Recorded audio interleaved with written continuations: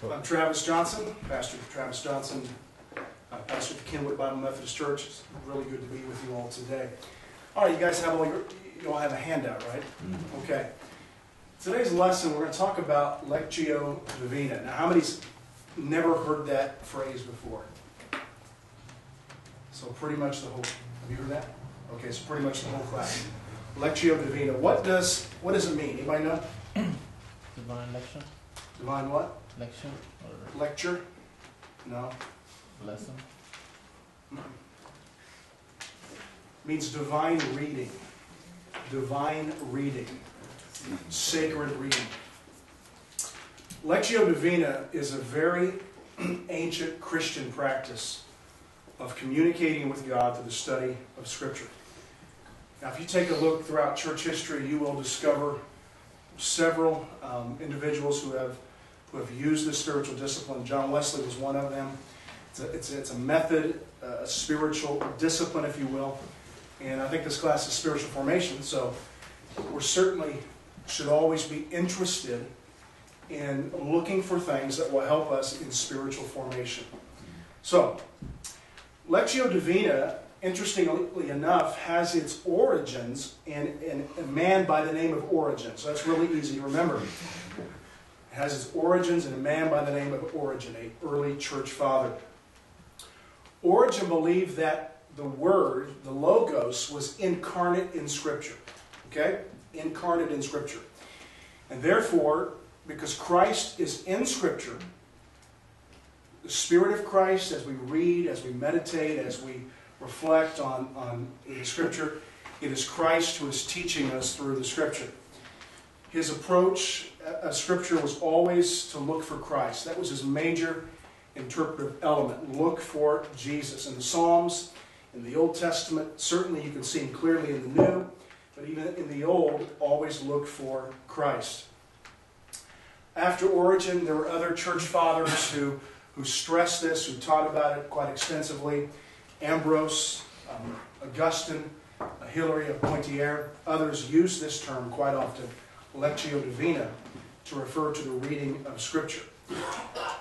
Now, the reason why I'm sharing this today is just not to give you something new to learn, so I can impress you with my Latin, because really that's the only 2 words in Latin I know. So I'm not here to impress you. Simply, often for me, I'm confessing it, the biggest struggle in Christian life often is our devotional life, right? How many would say amen to that? Amen. How many have never struggled in their devotional life? Okay. We all, at times, have struggled. And often when we have our quiet time, we look at it as having our devotions, which I really hate that term. I have to have my devotions. I've had my devotions today. It kind of sounds like it's an obligation, just some sort of thing we have to do. And then when we have our devotions, we often do it in segments, right? I mean, we read, and then we pray. And often our reading and our praying is very separate, right? Am I the only one? We look at it as a segment, something I do. When I'm done with that, I do this. Often, at least for me, I stress one and ignore the other. And usually it's this that I stress and this that I ignore because I'm a better reader than I am a prayer. Or some probably would stress this and not stress this as much. But probably it's my weakness is yours as well. And so, we read, and then we get to our prayer time, we don't know what to pray. And we feel like we're mumbling and saying the same words over again. So we just say, Dear Lord, about 100 times. And that fills a lot of space, right? Dear Lord, thank you for this day, dear Lord. Help my grandma, dear Lord. I have a test today, dear Lord. And so on we go.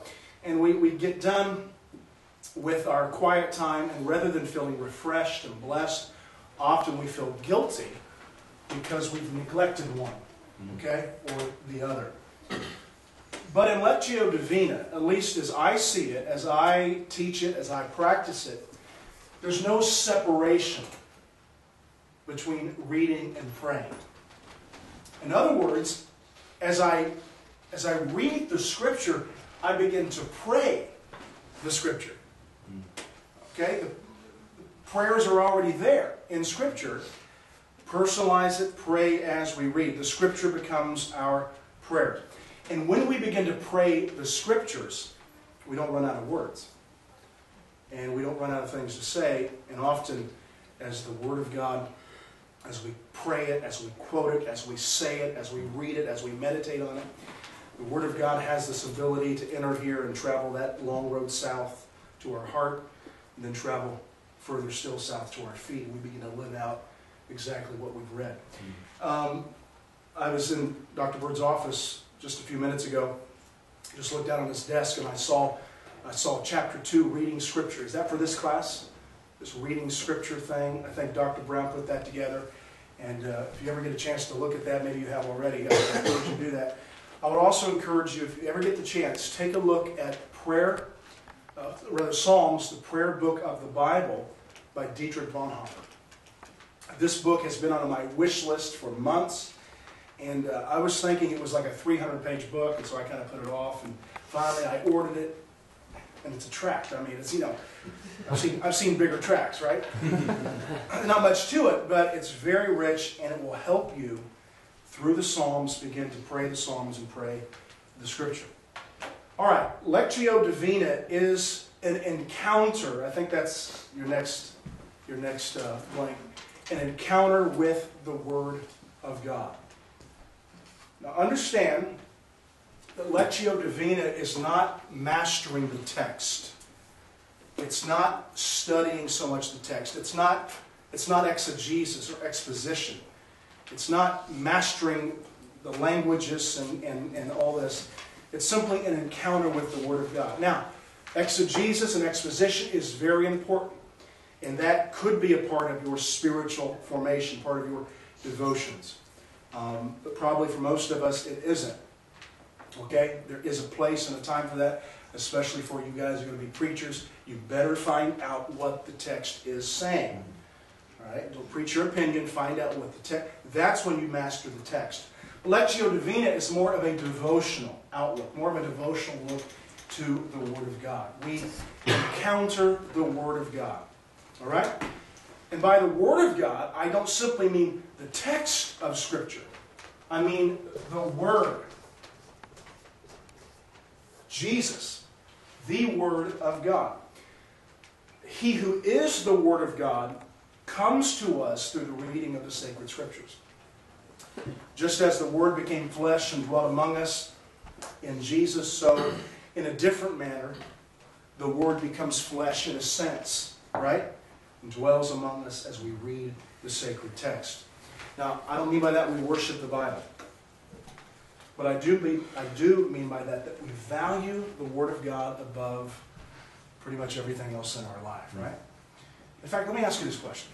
Let me just do a little pastoral preaching here if I can.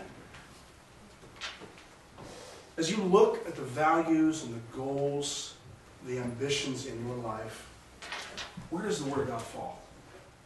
I mean, as you put everything in your life together, what you want to do, where you want to go, where you want to be, who you want to be with, where does the Word of God fall? Where does it rank in value? Let me tell you where it should rank. A millimeter under God, with nothing above it but Him. That's how valuable the Word of God is to your life and mine. Lectio Divina is a pathway that leads us to encounter the living Word. And so I think your next blank is this. Lectio Divina, the written Word, should always lead us to the living Word. It's an encounter with Christ. The living Word, the written Word, should always lead us to the living Word. Now we're going to have some class participation here in just a moment, so just hang with me. Lectio Divina is a slow process. It's not rushing through the Scripture. That's why I've never been a fan, personally, it's just me speaking, I've never been a fan of reading through your Bible through the year. If you want to do it, that's fine, but oftentimes our Bible reading just becomes something else to check off our list, and we're not slowly reading. There's a word I like to use, it's savor. In Lectio Divina, you are savoring the Word of God. Now, yesterday, I went to McDonald's. I think I've only been to McDonald's 2 times since I moved here. And one reason is where we live, there's no McDonald's close. In Frankfurt, it was real close. But I went to McDonald's yesterday. I got a McRib. They're back, by the way. How many here likes McRibs? Now, I know what's in them. And I know McDonald's is trying to kill me, but I don't care. Okay? I'm going to eat them anyway. But with McDonald's, with a McRib, you kind of eat it fast. You know, you just kind of rush through it. It's just a quick lunch. But last week, I took my wife to Maggiano's. Now, that's a meal you savor. You kind of take your time. You just kind of chew slowly. Right? Okay? In our devotional time, often we just quickly read through the Scripture without ever taking time to stop and really savor and taste what Christ is saying to us through His Word. Now, you can speed read through a newspaper. You could probably speed read through your collateral too.